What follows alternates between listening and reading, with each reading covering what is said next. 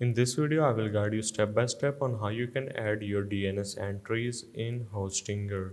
First of all, head over to your domains on your top of your main H panel screen, and then you need to scroll down and select your domain that you want to add DNS entries for, and then click on the manage button. After clicking on there, this will gonna take you to this particular page where you need to look for the option of DNS or name servers on your left side. Now here we have our name servers on the top, and if I scroll down, this is our main DNS record management. So first of all, understand what are DNS records.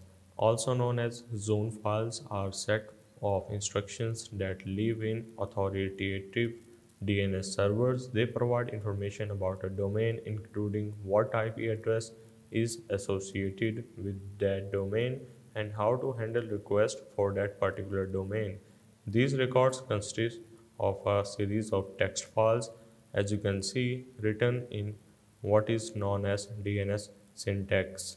Now, these are the common type of DNS records, and I'm also including all the details that is necessary in order to add these or utilize one of these records. You can pause the video and see what you are looking for, and then you just need to click on the add record on the top right, and then you just need to select your type of your record, whatever it is.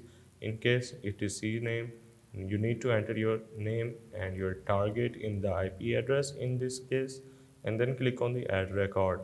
So after that, this is how it will gonna look like on the bottom of your screen. So that's the way of how you can add your DNS entries in Hostinger.